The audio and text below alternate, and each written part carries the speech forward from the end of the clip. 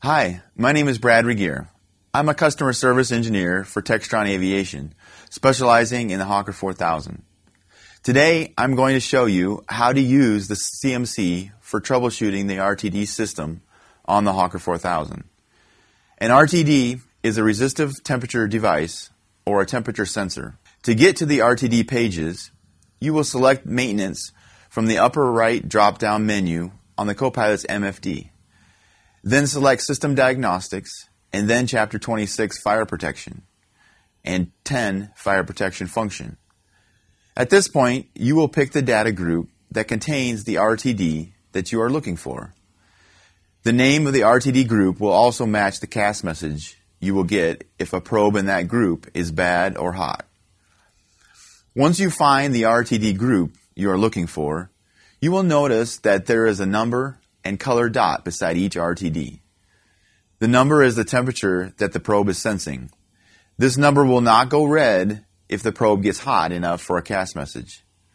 You will need to go to the CAS Logic Troubleshooting Manual, Chapter 26, to find the temperature at which the RTD will cause the CAS message to post. The dot will be green if the circuit to the probe is good, and red if it is bad. Also, you will have a bleed leak detect fail CAS message. This CAS message means that the circuit in one of the RTDs is bad. This could also mean that the RTD resistance is out of range. One problem that is hard to solve is if a connection in the RTD circuit is loose and has a high resistance. A high resistance will cause the temperature indication to rise. To check for this issue, use the Maintenance Manual, Chapter 26, Adjustment and Test section. You simply allow all RTDs to cool to ambient temperature, and the indication should be within the tolerance specified in the manual. Another problem we have with this system is that the CMC does not record in the fault history which RTD gave you a bleed leak CAS message.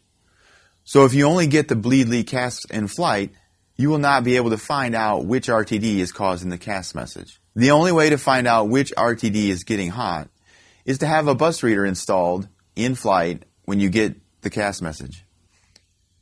A bleed leak detect fail CAS message will post which RTD circuit is bad. If you have any questions, you can call us at 1-800-HAWKER2 or email us at hawker_4000_support@txtav.com. Thank you for your time and have a good day.